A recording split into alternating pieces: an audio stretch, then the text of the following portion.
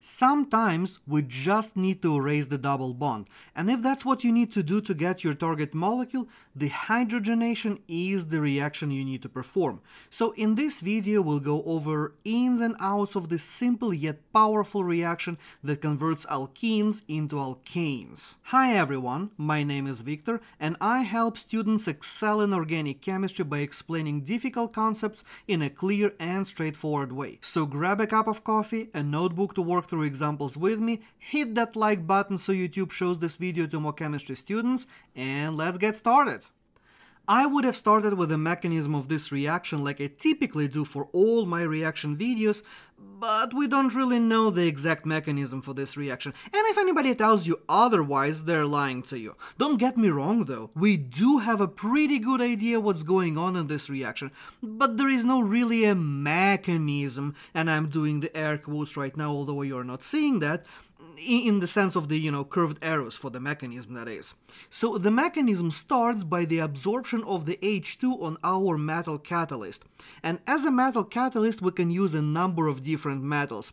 We can use palladium, or we can use platinum, or we can use nickel, or we can use what I like to call poor chemist catalyst, palladium on carbon, which is significantly cheaper than a regular palladium powder. So once we have our metal catalyst, it's going to absorb the hydrogen. And if you really want curved arrows for that, we can say that these electrons go onto the palladium, and palladium gives electrons to another hydrogen. So we're going to end up with essentially an atomic hydrogen absorbed on the surface of our metal. Then, once the double bond comes in, I will show my generic double bond looking something like that. Once the double bond comes in, it's going to pick those hydrogens up. And again, if you really want your curved arrows, then I can show something like this. These electrons go to one carbon, electrons of the pi bond go onto the hydrogen, and the electrons from the hydrogen go onto the palladium, something of that sort. As a result, we're going to end up with an alkane, which has picked up those hydrogens, and palladium is ready for the next cycle of this reaction. This reaction is stereospecific. It is a syn addition, meaning that both hydrogens that you are adding to your molecule going to end up on the same side or the same face of the molecule. Is this reaction 100% stereospecific? Actually, no.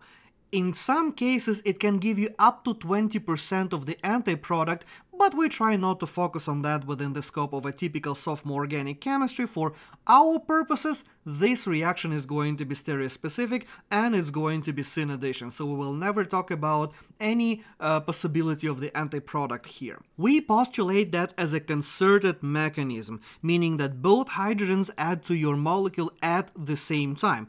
It's not 100% supported by the experimental data, but as I said, we're not going to tell you that, so for our purposes, that's going to be a concerted mechanism. And one other thing that I want to point out here is that the term hydrogenation is interchangeable with the term reduction in this reaction. So sometimes you can hear people call that as a hydrogenation reaction of alkenes, or sometimes you can very well hear some people say that this is a reduction of alkenes. Both terms are synonymous for our purposes, and there is no real difference between those, so within the scope of your course, you can use either term, whichever you like more. And for the examples here, I'm going to start with 1,2-dimethylcyclohexene, my new best friend. And do you know why it is better than just a simple methylcyclohexene? Of course, because it has two methyl groups. So in this case, we're going to add both of those hydrogens to our molecule. So if I say that these hydrogens, let's highlight them in blue like that, once I draw my product, I'm going to show both of them on the same side of the molecule. So let's imagine that my attack happened from the back face like this. That would have to push your methyl groups to look at you, so now our methyl groups are going to be on the wedges like that. And of course I can show the other version where the attack happened from the front face, so my molecule would look like that. What would be the relationship between these two? If you said that those are enantiomer, I caught you, because that is actually a meso compound.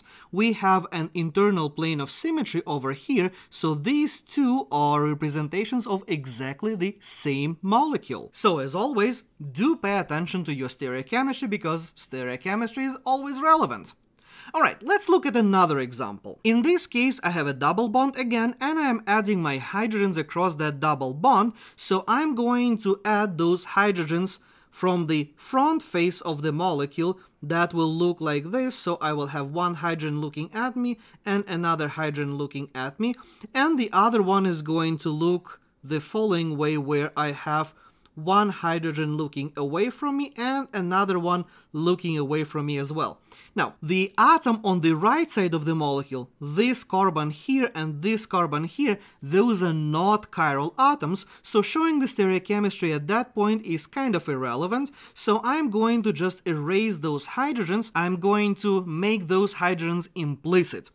Then I do have the chirality at the other carbon, so this carbon here and this carbon, they are chiral indeed, and to make it a little bit more explicit, what's going on there, I'm going to change this bond into a dash, and accordingly I'm going to change that bond into a wedge like that. So now these two are in fact enantiomers, because my blue carbon in each case does contain 4 different groups attached to it, so that makes that carbon chiral, and if we only have one chiral carbon in a molecule, the molecule itself will end up chiral as well. And here is another good example. Here, if I were to add my hydrogen across my carbons of the double bond, I can have both hydrogens adding from the back side, which would give me a molecule that looks like this, or I can have my hydrogens adding from the front side. Now, in this case, like in the previous case, I'm going to get rid of the hydrogens at a non-chiral atom, which is the CH3 on the bottom of my molecule,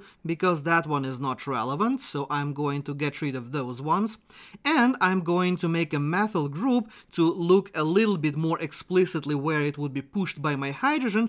In the first case, it is pushed at me, and in the second case I would have to put it on the dash looking like this. Now in this case the relationship between my molecules is going to end up being diastereomers, because while I did create a new chiral carbon over here in both cases, I did have a chiral carbon there to begin with, and that chiral carbon at OCH3 at methoxy group, that chiral carbon stayed unchanged, so as a result I ended up with 2 molecules that are neither superimposable in space, nor they are mirror images of each other. So as you can see, the hydrogenation is a simple yet straightforward reaction that allows you to get rid of the double bond and add hydrogens to your molecule in a syn fashion. We are not really ever going to ask you to show the mechanism, so that makes your life significantly easier in terms of drawing this reaction. You can easily predict your product by sticking your hydrogens onto the molecule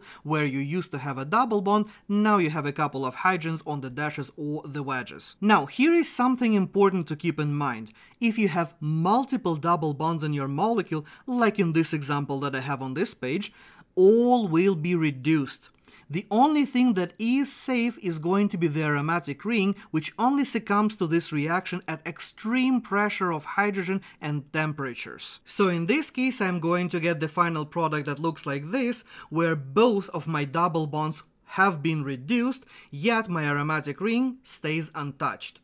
Other than that, there are no really any tricks or any weirdness you should expect from this reaction. It is indeed as simple as it looks like.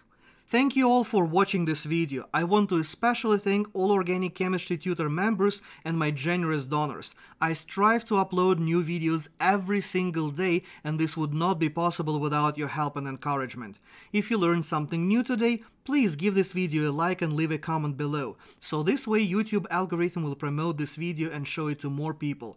In the meantime, watch this video next, leave me your questions in the comments below, and I'll see you tomorrow.